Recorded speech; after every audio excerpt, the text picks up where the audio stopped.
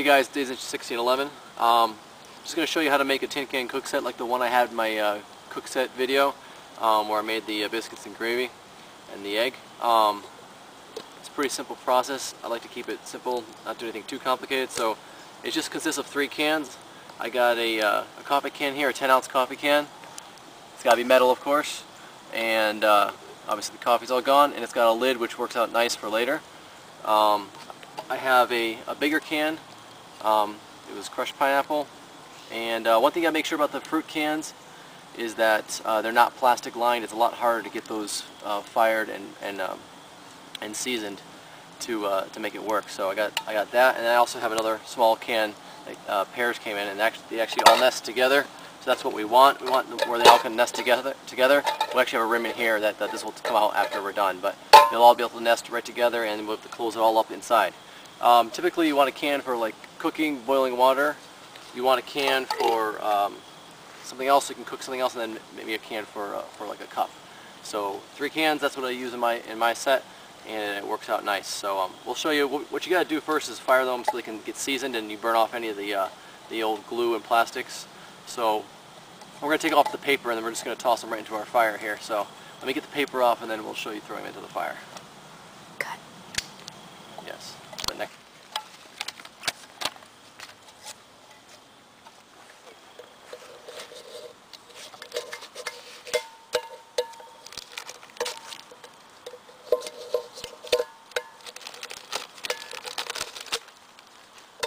Alright, we're going to toss our cans into the fire. The fire probably should be burning pretty clean. Not a lot of like a smoky fire, because it's putting a lot of creosote on your can. But we're just going to fire the cans and burn off any impurities on the cans. So just get those in there. Now, if you don't want to leave them in there too long, because if you get hot enough fire, the fire could actually overfire them and could actually melt the can, and well, I shouldn't say melt it, but it would actually degrade it, so it would actually lose its integrity. So we just want to burn all of the junk off the cans, the glue and any manufacturing oils, whatever else that's on there, and get them fired up pretty hot. And once they're fired up, then we're going to actually season them with some oil. So we'll get into that in a second.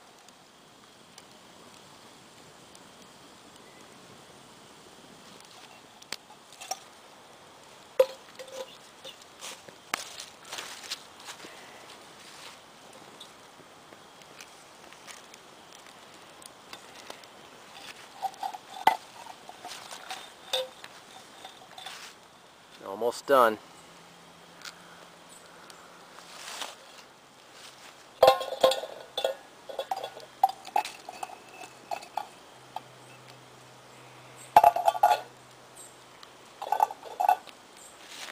Alright, I'm going to show you how to finish seasoning the rest of these cans. We're running out of daylight outside. Because as you can see inside the can here, I don't know if you can get a good look at that, there's a lot of ash from whatever burned off inside. So get some light. Here, take it from where the light is. Can you see that? All right, so that's the stuff we got to get out of there, and then we'll season it up. So I'm just gonna clean it up. I got a lip on this can too that needs to come off. I can feel it. It's got a sharp edge on there, so I'll take that one. And the other can, same thing. We're gonna wipe all the residue off of the inside and off the outside. Alright, to season the cans, what I want to do is I want to put a light coat of oil on them. The oil keeps moisture from causing any rusting on the cans, and as you use the can for cooking and over the fire and stuff, you'll build up a light layer of creosote, which will actually help to guard the can against corrosion too. I'm using coconut oil. I love this stuff. I use this for everything. But the reason I'm using coconut oil is because a lot of the other vegetable oils and animal fats would actually get rancid really quickly.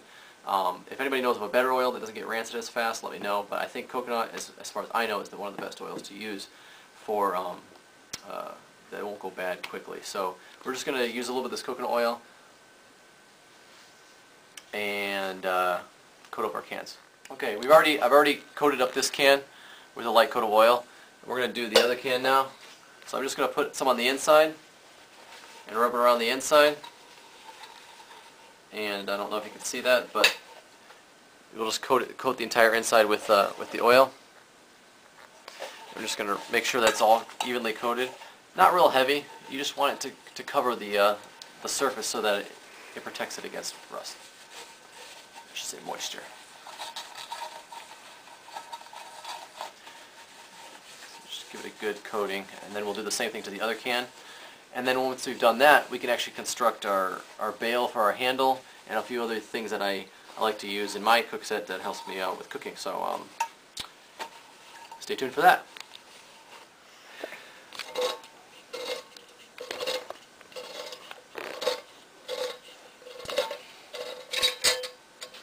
Okay, so there's our 3 cans. 1, 2, 3. They all nest inside, and we can get ready to put the bail on for the handle.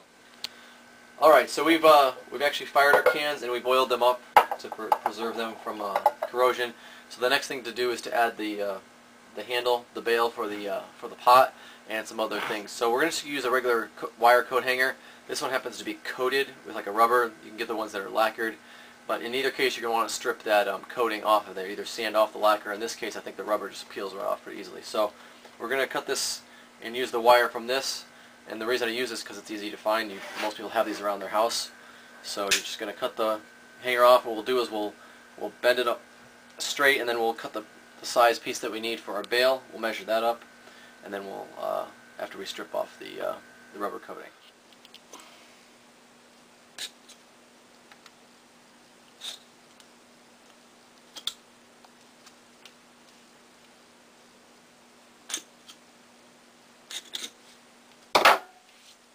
That should be long enough for our bail. Okay, so for our bail, we basically want something big enough to kind of go like that. So that's probably long enough right there. So I'll chop that there, and this piece will be our bail. I'll just bend it so that I get a fairly even, and we'll deal with all the little things later. So that should be kind of like that. Okay, one thing with the bail is that I want to be able to fit it into the largest can, and right now it kind of sticks out the top a little bit. So I'm just going to take a little bit off the bottom so that when we put the can together, it'll stay inside the can. So it's about, I'll take it probably about an inch off the bottom, not quite.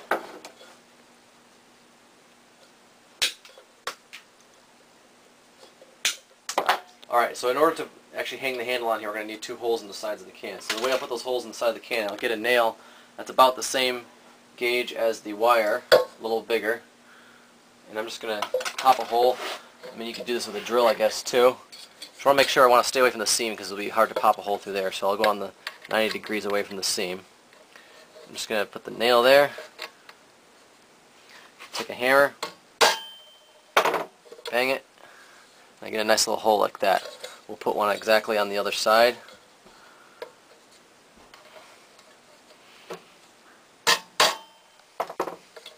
So now I have 2 holes for my bail, and we'll bend up the bail. So the end. All right. So the ends of the bail will have to be bent up, or the handle will have to be bent up, so that when we put it in, it'll actually hold the can. So I'm just going to take the end and just bend it up, just a little more than a 90-degree bend, like that. And then the other side, same thing, so that it bends down. And then I have 2 slightly upward pointing tabs. And then when I want to put my handle in, voila! I now have a swinging handle that I can hang this off of a stick or a post to be able to cook my food. Alright, so the other thing that I use in my cook set is every once in a while when you want to pull this off the fire, this whole thing is hot. And so what I made myself is a little hook to be able to pull it off the fire. So I'm just going to cut another piece of metal, not too long, and I'll just make a little hook so I can actually hook this off the fire when I want to remove it. Alright, and all I did for that was I just cut a short piece of wire, and I'm going to cut maybe a 3/4 to an inch piece. And there's my hook part. And then on the end here, I just made a little loop so I can grab it with my finger. It's not a big deal. You can do this however you want.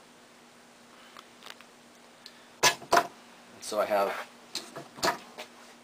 a little grab there, so when this is hot on the fire, I can grab that off and I don't have to touch it.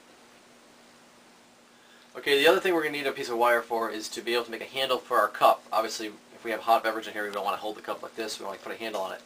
So the simplest way to actually put a handle on it is to wrap a wire around it.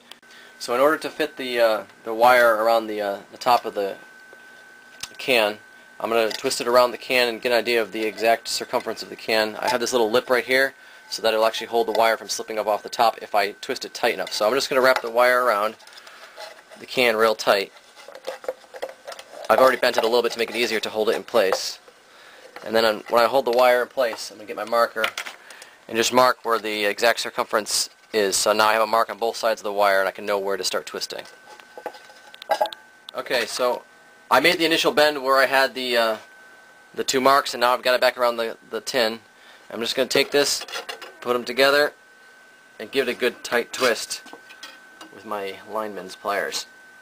And that should give me a tight enough hold to hold, so now it holds the cup up. And now, all I'm going to do now is just twist it all the way back and get myself a little wire handle going on here.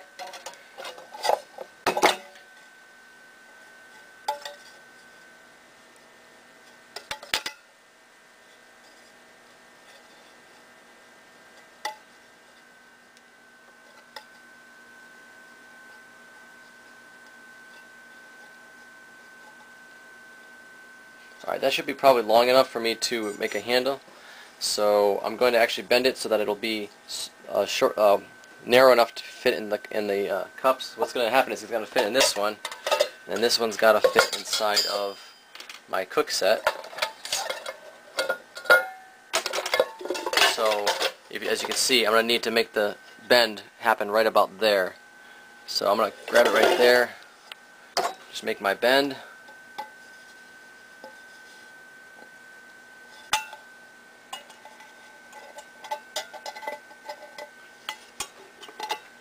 And then obviously this is too long, so I'm just going to take that and I'll just lop that off.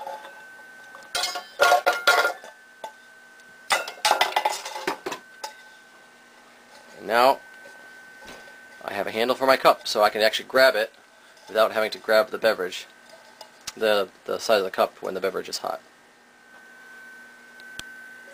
That's good coffee. Alright. Okay, so that's pretty much our kit. We have our pot. We have our other cooking container for whatever we want, and we have our cup with a handle. I have my little grabber, and I have the bail for my pot. And we can nest it all together.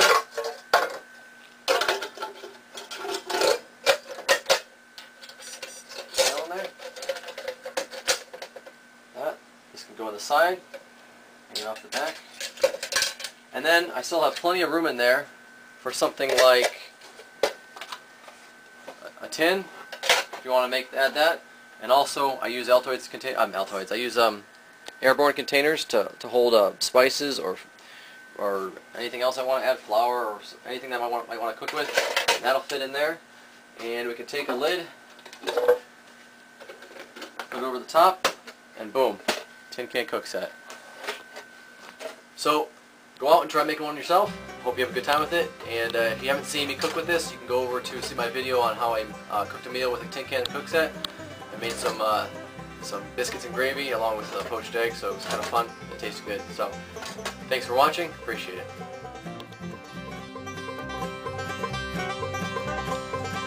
And there we have our sausage cooking. And over here we have our egg, and it looks like it's poaching pretty well actually. So we'll probably start the next step.